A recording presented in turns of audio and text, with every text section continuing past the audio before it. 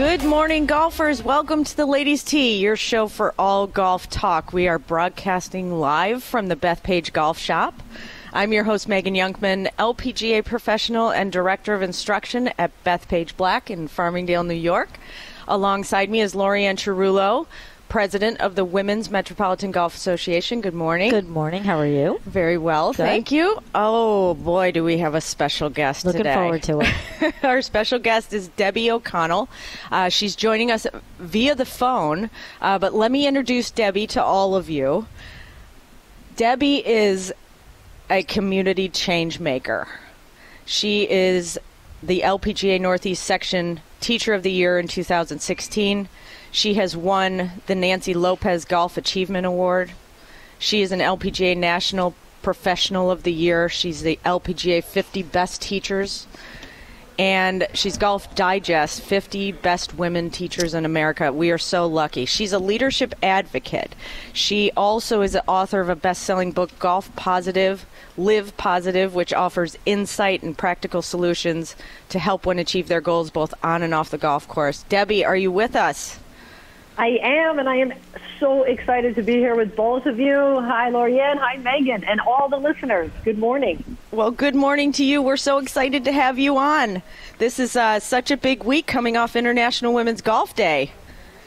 Oh, it's just incredible to have so many women around the world get together and support each other and encourage each other and gather in a very comfortable environment, whether they already played golf or they just want to get to know what this game is all about and maybe dip their toe in. It was a great organization that was started in 2016, and it's in like 57 countries around the world and almost 1,000 events around the world that encourage women and girls to get involved in the game of golf. You know, it's such a big day, especially being an LPGA member and being able to be brought in to be a part of their day. I mean, that's how I kind of saw it. It's their day. You know, it's my day as a female as well. But it's their day to celebrate and to kind of, I guess, especially with social media now, we can see that we can see other women playing golf, you know, and with all the posting and all the sharing about everybody's events on that big day, you know, to the ladies that were with me that day, which were probably, 60, probably 110 women over the course of the whole day. I noticed really that their excitement was that they knew that they were celebrating with other women. What do you think, Debbie? Well, and that's what it's about. You know, we want to celebrate each other and celebrate the game itself for what it does for each of us, and then celebrating ourselves. And that's the thing, too, taking the time for yourself. And a lot of women don't do that, do they? So I think it's a day where women can say, all right, day is about me. The whole world is celebrating this. I deserve to be a part of this. And I think that's a lot of times what's missing, because oftentimes you see women put everyone else first. And then if they have time to get out on the course, they will for themselves. And you're seeing more and more people and women, you know, women making a priority for them. It's not that they're last on the list anymore. So that celebration in itself for each person individually, and then bringing that together, and it's so comfortable, right? I think that's the big part of it, when they know it's a women's event and it will only be women. And not that guys are all that bad. They're wonderful. There's so many wonderful men who support this game and support women playing the game.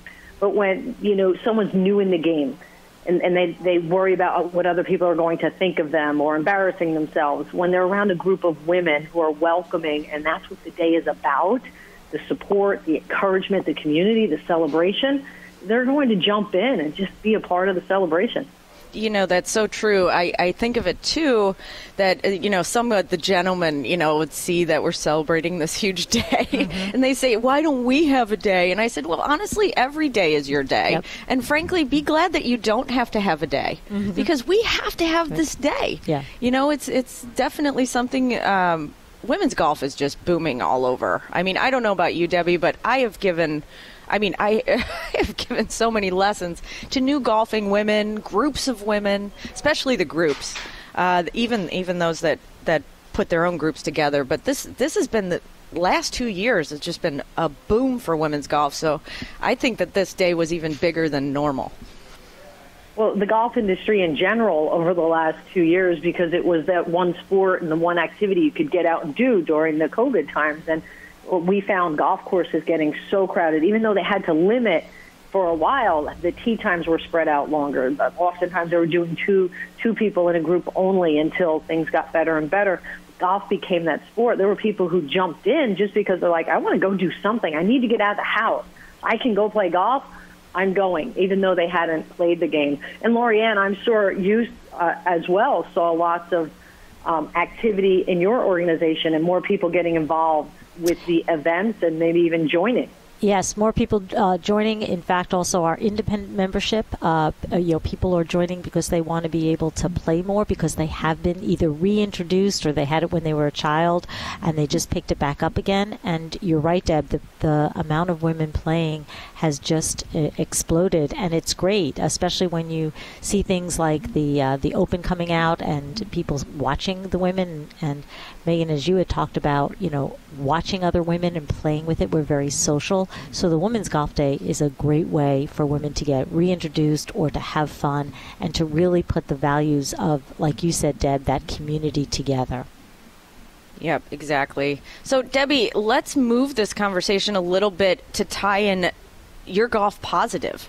This is what you do every single day is unimaginable. I mean, you are the most positive person. I know that you are celebrating every single day, and it probably took you, a long time to get there. Super proud.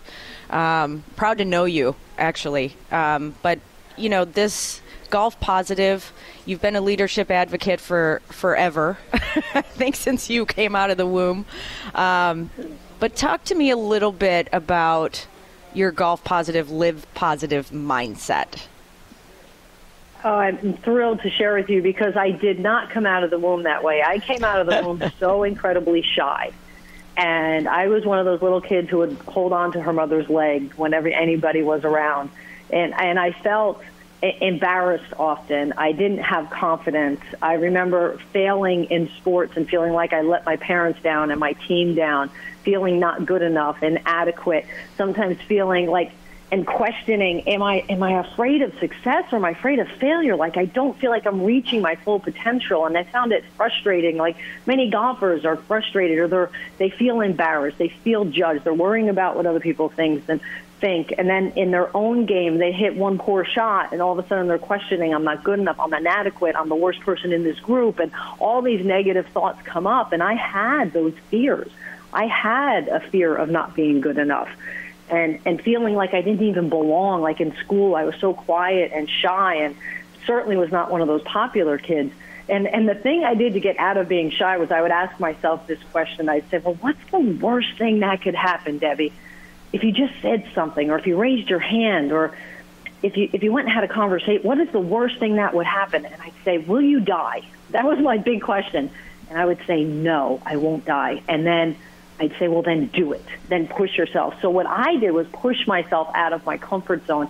And then I became obsessed with our brains and the mindset and how it worked. Since I was in my late teens, reading all the positive books, doing Tony Robbins programs, reading Norman Vincent Peale, Zig Ziglar, all of the leaders in mindset and positive thinking, and up to John Maxwell now of late with leadership, and Dean Graziosi is huge, and then reading like the Oprah Winfrey's and the Robin Roberts, and just staying involved. And what I found was that shift in mindset was so incredibly powerful, and I truly have become a master at changing my conscious mindset in an instant. I can have that moment of a poor golf shot and being like, ugh, and then boom, I snap right out of it. I'm like, boom, and I change my state. I have a lot of people come to me, they're feeling inconsistent. I'm so inconsistent on the golf course. I have this great hole, and then I blow it. And I used to say years ago that I like to call it the MUAB, the mess up after birdie. Right? Some people use a different word. I love it. I love it. Well, hey Debbie, on MUAB, we're going to have to take a quick commercial break. I hate to cut you off, but we're going to resume this right after our commercial break. This is great. Cheers to MUAB. Yeah. Okay. Spine Care Technologies is an amazingly innovative medical device company. Their flagship product, the Extend Track Elite, is world-renowned among pain management centers, sports medicine experts, physical therapists, and chiropractors. Spine Care Technologies is dedicated to improving sports performance by relieving acute chronic back pain and its disabling effects.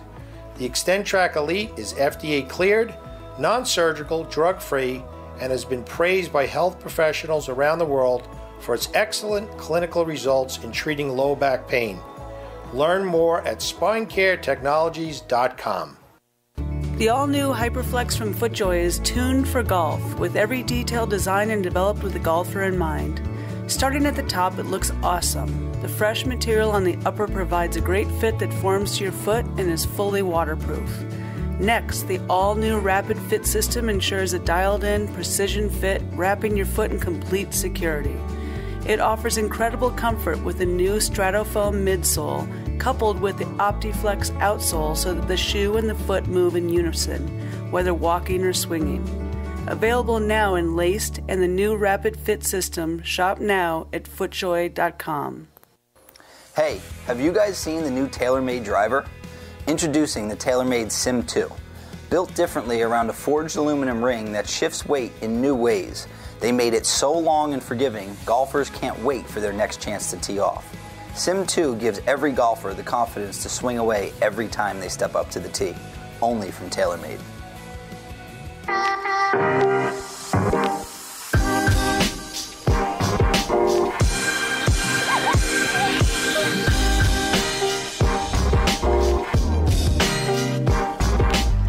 Welcome back. We are here with Debbie O'Connell, Lorianne Cerullo.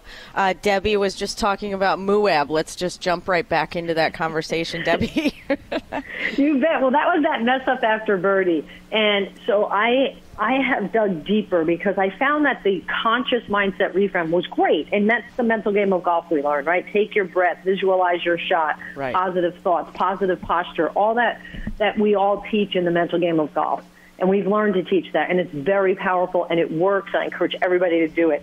I have now taken the game, the mental game, the inner game to a deeper level, and I call it more mindset, because what my studies have taught me is that the unconscious mind beliefs are the key. No matter how much you reframe consciously, if inner beliefs of I'm not good enough, I'm inadequate, I'm not valued, I'm not loved, I have to prove myself, if those, I'm not an athlete, right? I'm too old, I'm too young, all of those, but so many of those, actually all of them, are really set and imprinted before the age of 7. So something emotional happens, a significant emotional event when we're a kid, and all of a sudden our unconscious mind hooks up a negative belief with that. For instance, I was in a softball game when I was very young, and it was one of those, we were in extra innings, and my mom was the coach, and she could choose either me going to pitch in the extra innings or my sister. And I had this childlike excitement of, Mom, pick me, like, you know, like a little kid. Can I do this? Because I was pretty confident on an athletic field. Everywhere else I was shy. But on the athletic field, I was like, Mom, can I go pitch it? And I was younger and shorter and not as strong as my sister. But my mom looked at me with all this excitement and said, yeah, go ahead, you pitch. Well, I get up there and I'm giving my best. I feel like I'm pitching great. The other girl hits a home run against me and we lose the game. And, you know, and my mom just loves me to death, and she's competitive and she wants the best. But when I walked off the field, her back was to me. She didn't see me. She said, I knew I should have put Donna in. It was my sister. And that moment for me, you know, I felt like I really disappointed my mother. And unconsciously, I had this belief if I failed in a sport or I wasn't loved. And consciously, I would have never said, I feel so much love for my mother and support, and my father. I feel like I had the greatest childhood in the world. But unconsciously, when I did this work, I found that I had to win. I needed to be the best. I needed to get recognition to feel loved, unconsciously. So all of a sudden now when I'm in sports, I'm trying to prove myself and be enough, and that's so much extra pressure on an individual. So when I've gone in and released that belief, and now I go out and now I have that childlike excitement again, because after that moment I had lost that. I had more fear. I can completely understand that. Yep. You know, I think that now if we think about our girls, these girls that are playing golf now, the younger girls. I mean, look at the U.S. Open. We've got these young girls just phenomenal, killing it. And, I kind of want to connect with you a little bit, Debbie, about their development and their self-esteem, because we're seeing, like, Megha Ghani.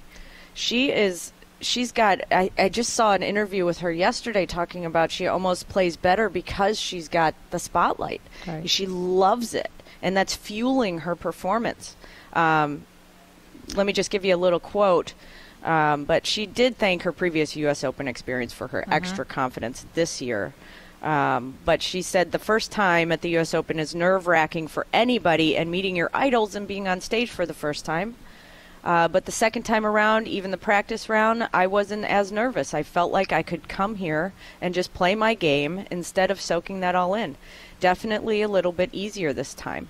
But these younger girls that we're seeing playing, they're playing well, and they're hitting the ball further than we've ever seen them hit it. But talk to me a little bit, Debbie, about their self-esteem. Do you think that's changing? Well, if we take Megha, for example, and I hope there's parents listening, when she was growing up playing golf, and she started at age 8 in girls golf. Now, remember, girls golf is about not only teaching young girls golf, but it's about having fun. It's about being welcoming. Everything we celebrate on Women's Golf Day is girls golf, and it's that fun that they're having. She said her parents' main focus for her was that she enjoy herself and that she have fun. It wasn't about her golf score.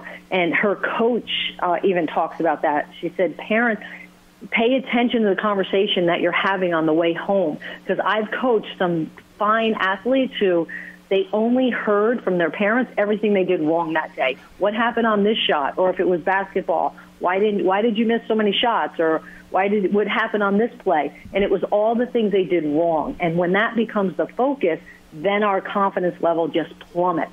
What Megha's family did was, and she was in my girls golf program at age 8, and watch her develop it. It was always fun for her. She always had fun in the game. Well, you can see it in her face, and then developed her skills. Interviews. Absolutely. Yeah. So she's not worried about being judged or being, losing or things like that, because when she walks off that golf course, she is so loved about it. She loves who she has, the confidence in who she is, and she knows she has that love and support from others, no matter what. She's not her golf score. She's not her performance. Yeah. I'll never forget my high school coach. My high school coach was not a golf professional, but she was a 2 handicap at Inverness Country Club, which is where we're holding the Solheim Cup this year. So she's an excellent player, a wonderful woman, and I still talk to her occasionally, but she always told me, because I was so hard on myself, as a teenager, you got to learn where to get your fuel from. And she always would sit me down and look me directly in the eyes and say, you are not your golf score. And I think that was one of the most important things that I ever heard. No, I agree. I had the pleasure of meeting Megha in regards to, she has done some work with the WMGA and represented at 14. She was representing the American at the American French Cup with the WMGA. Phenomenal. And like Deb says, they have this focus. They make it fun. And in the Griscom Cup that we talked about, the 117 year of it, we played against our sister groups in Philadelphia and Massachusetts. And I have to report, we won. Yay. But we had gals that were, one from high school, Caitlin Lee, 3 of them from colleges in Harvard, UNIKIM, and Katie Lee, not to be confused, as well as Ame Gundani. And these gals were just absolutely phenomenal. Their focus, they were out there to have fun. And it wasn't just the score. And, it was match play, it was alternate shot, and you worked as a team, and it really was a lot of fun. And we won was kind of like the secondary part of it from that perspective. But I do have to just say that Emily Montiano, Alexis Hios, Noelle Mertz, and Leanne Lewis was rounding out the team. But they did phenomenal, and our whole point to them was do the best you can. And have a great time. Yep. And like Deb says, and Deb, I'm a student of Deb's, and I agree with her. I was my own worst enemy, and I would say things to myself that I would never even say to a friend, but I'm telling myself this. And so really to understand that unconsciousness really that thought process and to train it is how these girls perform. They did amazing too. You know, they're if I so could just young. add in, Megan, unfortunately, that's the exception. It is. Megan's the exception. Yep. So what we find actually with teenage girls is their confidence does plummet. Exactly. And they drop out of sports. That's true. When they hit their teenage years. So that's why the LPGA has developed the LPGA Leadership Academy, which brings in teenage girls, and we teach them empowerment and confidence, believing in themselves, and we teach them leadership through the game of golf.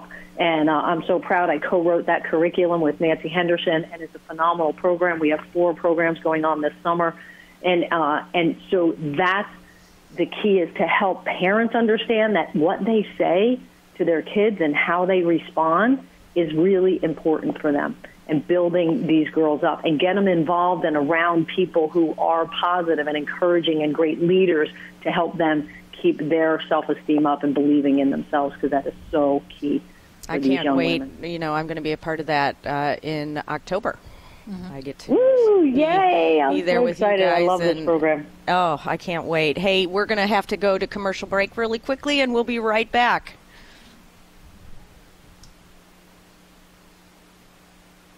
Okay. Joint stiffness or sciatica due to herniated disc or acute facet joint problems, you need to know about a spine therapy device called ExtendTrack Elite. ExtendTrack Elite incorporates multi-axis spinal positioning, traction, and joint and soft tissue mobilization. Your doctor or therapist can use ExtendTrack Elite to move your body into pain-relieving, therapeutic positions that keep your body relaxed as your spine is mobilized. Learn more about ExtendTrack Elite at SpineCareTechnologies.com. Ever hit that one perfect iron shot and think, well, that's the one shot that will keep me coming back? Well, why does it have to be one shot? Why can't it be 5, 10, or even 50 shots that keep you coming back? That was TaylorMade's inspiration when they designed the all-new TaylorMade Sim 2 irons. Their unique cap-back design is engineered for more forgiveness, more distance, more often. Feel what it's like to play with better irons with the all-new Sim 2s from TaylorMade. FootJoy sets the standard for golf shoe performance and style in 2021 with the all-new Premier Series, inspired by golf shoes of the past, but supercharged for today's game. Designed in collaboration with the world's best players like Justin Thomas, Adam Scott, and Max Homa, the Premier Series features classic styling with premium waterproof leathers and great details that exude craftsmanship. That is complemented by state-of-the-art comfort and performance features like the VersaTrax Plus outsole. Learn more about the Premier Series at FootJoy.com. Hey golfers! Most of you have heard about the Championship Golf Course at Bethpage Black, but it surprises me how many people don't know that there are 4 other courses. Not everyone needs to be a scratch golfer to play at Bethpage. The other 4 courses are set up for beginners, women, juniors, and high handicappers alike. After golf, visit our 4,000 square foot pro shop where every item down to golf balls are logoed with the Bethpage Black logo. Visit BethpageGolfCourse.com for more info or to shop online.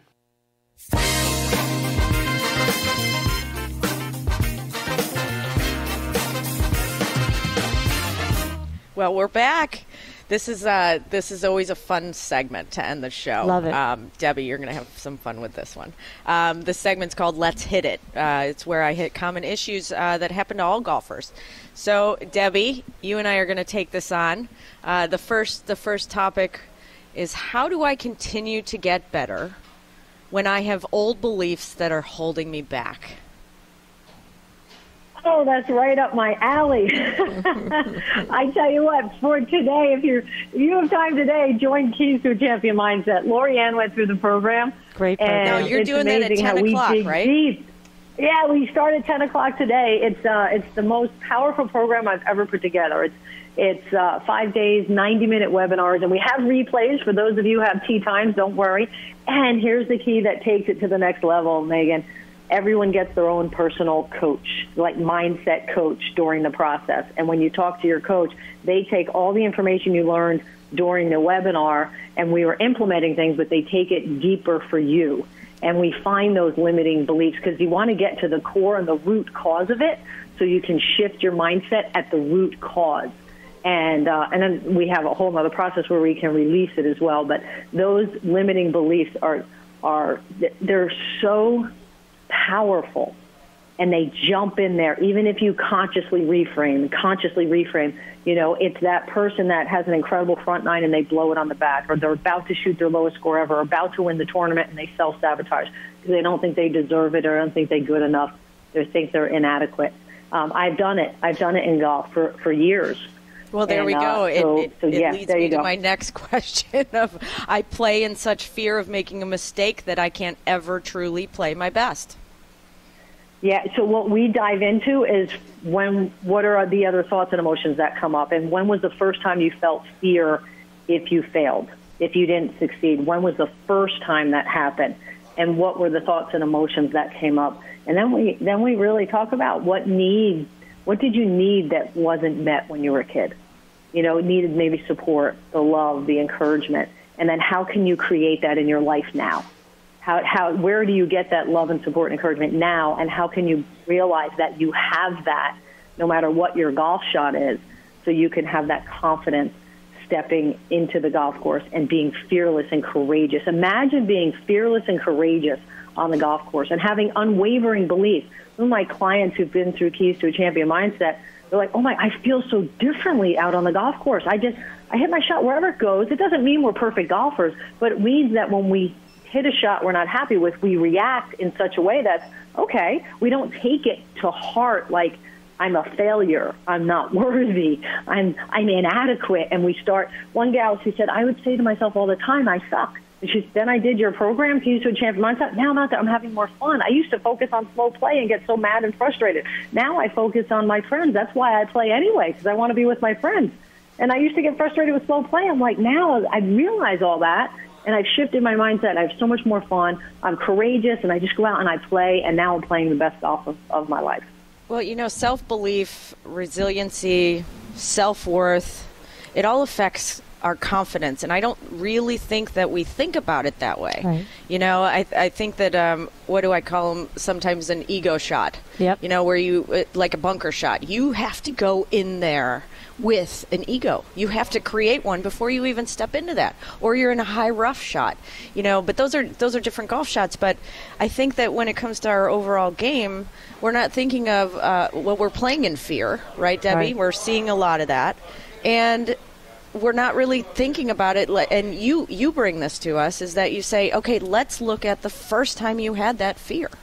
Yeah, and Deb does, in taking the program, Deb takes a good job with herself and her coaches to really get you down to that root matter. And, you know the answer, but you don't really see it until her group helps you identify it and then work with you on how to unthink it and think the right thoughts. Well, Debbie, how can we get a part of your program? Yeah, the best way is to go on my website. It's Debbie, DEBBIE -O'Connell, OCONNELL.com. So Debbie hyphen, that little dash, Debbie-O'Connell.com, and look under Golf Positive, and you'll see under courses, Keys to a Champion Mindset. Click on that. I have registration opened up through tomorrow because of the replays. Someone could jump in and catch up, but get on there. If you can get on there live this morning, oh my God, you'll be so excited to be part of this. And if you want to have more confidence and belief in yourself and play more consistent golf, this is the program for you. And I would love it if your listeners, I would love to support them in their journey with golf, because it is a sport. We play it for fun and recreation, and too many people beat themselves up during a round of golf and don't enjoy it. And then, those who are highly competitive, who want to play to their ability, are unconsciously sabotaging themselves. So I'd love to unleash people from that. So it's Debbie-O'Connell.com. Look under Golf Positive, and courses is Keys to a Champion Mindset. We start at 10 a.m. today. Like I said, every afternoon you get an email with a replay, and then you set your scheduled calls with your coaches are based on your time. Your coach will reach out to you. You schedule it on your time. And we throw in at the end, Megan, a 40-minute strategy session to pull it all together. That's so great. Debbie, thank you so much for being on the show today. We'd like to thank our title sponsor, Spine Care Technologies, who's put all our shows on the radio. Debbie, Lorianne Tarullo, thank you so much. Coming up next is Little Sticks with Justin Koff and Dan Frankel. I'll be back with Kelly at 8:30 a.m. with Faults and Fixes. Make it a great day out on the links.